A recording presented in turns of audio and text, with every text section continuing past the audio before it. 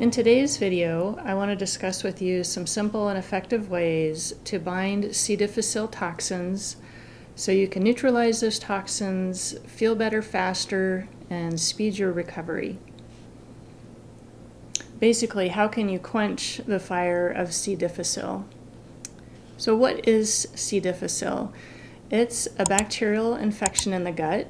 It typically starts after a broad spectrum antibiotic has been used, often from the dentist or other reasons you've had an infection going.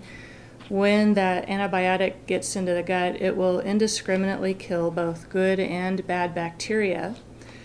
A lot of people actually have C. difficile in their gut, but when the good flora that normally holds it in check is killed by that antibiotic, it allows C. difficile to start growing in the gut. And when that happens, people will notice some really uncomfortable symptoms, including diarrhea, nausea, stomach upset. More advanced or severe cases of C. difficile result in inflammation of the colon, and very severe cases can even be life-threatening. The interesting thing about C. difficile is it's actually common in many people's GI systems, and it's not until there's an imbalance of the gut flora that it will actually get out of balance, produce toxins, and cause all of the very uncomfortable and debilitating symptoms of C. difficile. Now, as I mentioned, it's about 25% of antibiotic-associated diarrhea ends up as C. difficile infections. So it's pretty common for antibiotic use to cause this infection. So what causes all of the terrible gut symptoms? Well, there's two toxins that C. difficile bacteria make. One is called Toxin A, and the other is Toxin B. Now, C. difficile make these toxins when they're actively growing. When they're not held in check by those good gut bacteria, they start overgrowing. When they overgrow, they produce these toxins. Both of these toxins are what causes all of the damage in the intestine. They're cytotoxic. It'll actually affect the cell lining of the intestine. It can kill the cells of the intestine. There are normally gaps between the cells that are supposed to be tight, and it will weaken those gaps so that there is space between the intestinal cells, which that allows toxins, microbes, different things from your gut into your body, which also causes an inflammatory, or at least it can cause an inflammatory response in the body. So these toxins are extremely inflammatory. They cause all kinds of damage to the gut. When that damage happens, the immune system starts responding. There's an influx of water into the intestine, and that is why the diarrhea starts up. It can be mild diarrhea, it can be very severe diarrhea.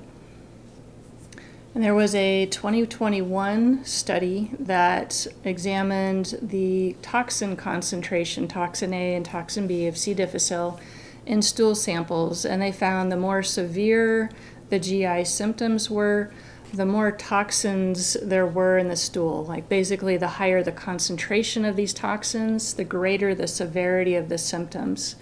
So that's why neutralizing these toxins is so important to reducing your symptoms, the diarrhea, the inflammation, the killing of those intestinal cells by that toxin. So slowing down, binding up, neutralizing those toxins here is key to quelling that fire. So one of my favorite ways I found to feeling better faster is binding up those toxins. Is basically like mopping up the toxins in the gut so they can't cause all that damage and destruction. These are done through toxin binders, and it's kind of a different concept. When I was working with my doctor and they were prescribing me antibiotic after antibiotic for my resistant sinus infections, I never heard of toxin binders. You can think of something like if somebody has ingested something poisonous, Poison Control Center will say take a bunch of charcoal and that will bind up that poisonous substance. Well, toxin binders are like that, and there's all different kinds of toxin binders. What they do, it's a very simple way to get relief. And simply you take these binders by mouth, they go into your digestive system, they gobble up all those toxins and anything that's negative in your gut, and they'll simply pass on through your digestive system until they're eliminated through the stool. The process of binding up those gut toxins, in this case the C. difficile toxins, will really help soothe your gut tissue and help allow the healing process, or at least your treatments, to be better, at least will allow your treatments to be more effective, because you're not dealing with all the toxins and the negative side effects of those toxins. Some binders also have anti-inflammatory properties in the gut, and with C. difficile that's a really positive thing to have as well. They do support the gut barrier function, which the C. difficile toxins will break that apart.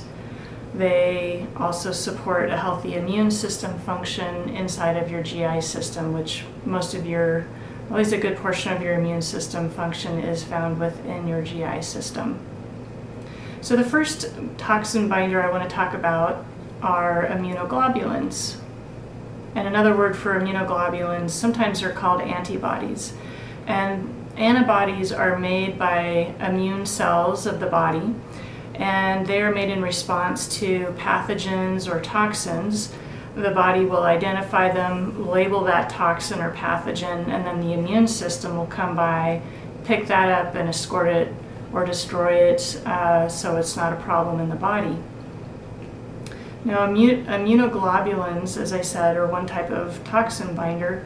They bind biological toxins, in this case C. difficile A and B toxins.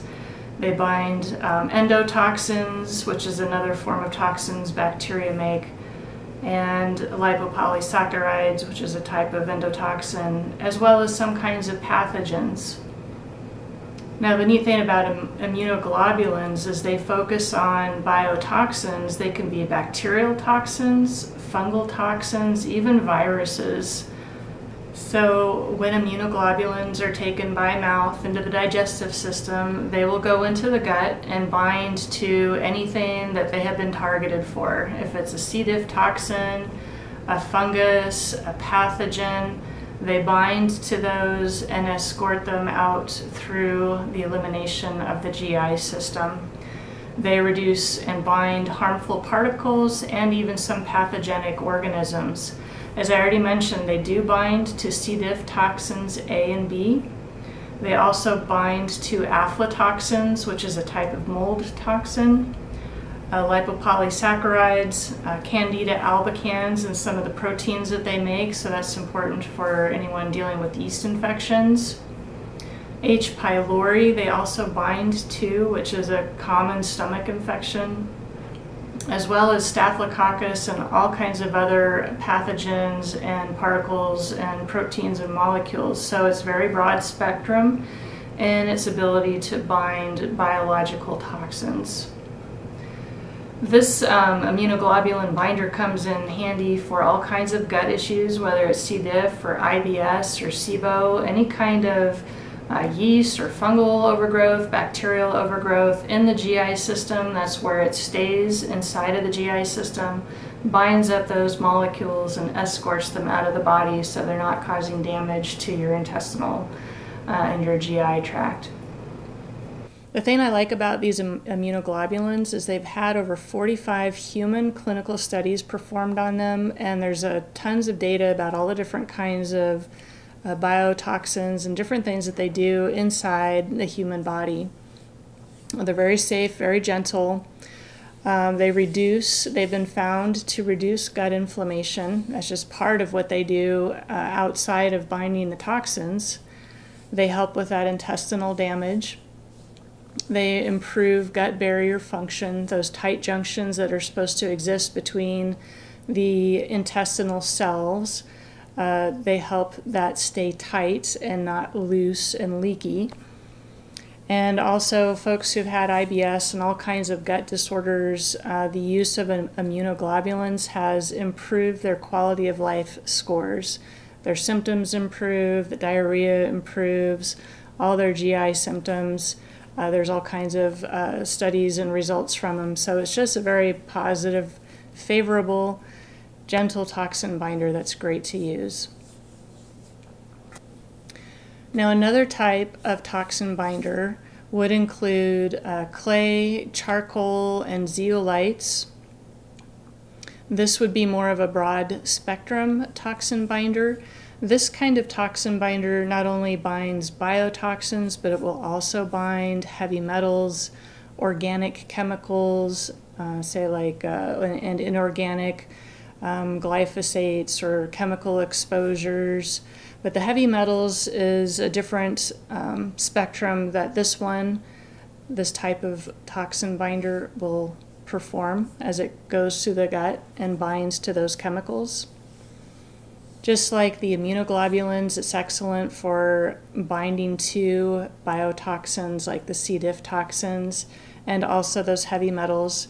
It also reduces the gut damage inside the intestine just like the immunoglobulins do.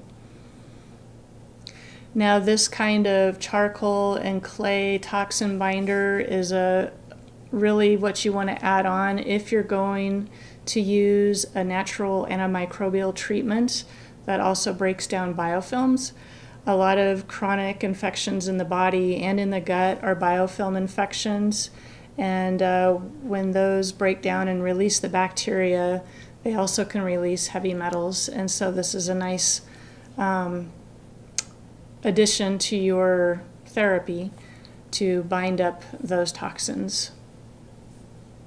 So when it comes down to it, both of these toxin binders, they work a little bit differently, but they both help bind those C. diff toxins so you can get symptom relief, so you can feel better. It will help reduce those debilitating gut symptoms. Now there's some pros and cons to each of these types of toxin binders. The clay charcoal toxin binder will also bind to medications and supplements. So just like the poison control example, if somebody ate something, poison control would say you need to take some charcoal. Well, you don't want to take charcoal type binders with important supplements, medications, or foods because it will just start binding to those medications and foods and inactivating a lot of them. So you don't want to do that. These types of charcoal clay binders are best taken away from food, generally 1 to 2 hours before or after you've eaten a meal or taken your supplements or medications. So one of the advantages of the immunoglobulins as a toxin binder is they will not bind to supplements or medications. They can be taken together if you wish. But again, these type of toxin binders will not bind to heavy metals if that's a concern of yours. Now, either binder you do take, whether it's the immunoglobulins or a charcoal clay binder, you want to take them on an empty stomach when it comes to C. difficile because you want that binder to focus on the gut.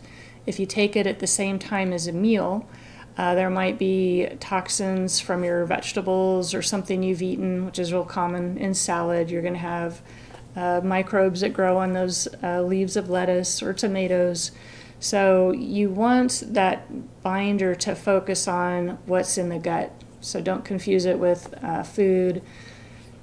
Take it on an empty stomach so it will go through and focus on the C. difficile, or those toxins A and B. So both the immunoglobulins and charcoal clay binders are very gentle. They're very easy to take. They don't have a lot of negative side effects. They just simply go in and absorb what they absorb and take it on out of the body. Both can be taken if you're currently on antibiotics. They can be used together, but the charcoal and clay, you would not want to take it at the same time you take an antibiotic because it's going to bind to that antibiotic.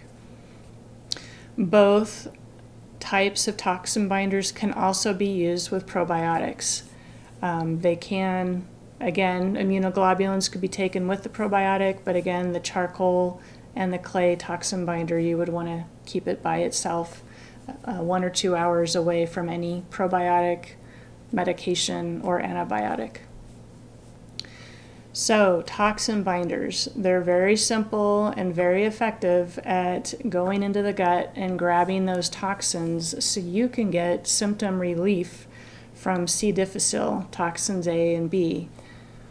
This is an important part of really healing and recovering so you can get relief inside of your intestines so they can start healing while you're using antibiotics or antimicrobials or probiotic therapies alongside. It's just a great way so you can start getting relief, you can start feeling better, you can start minimizing the damage from those toxins while you're working on recovery.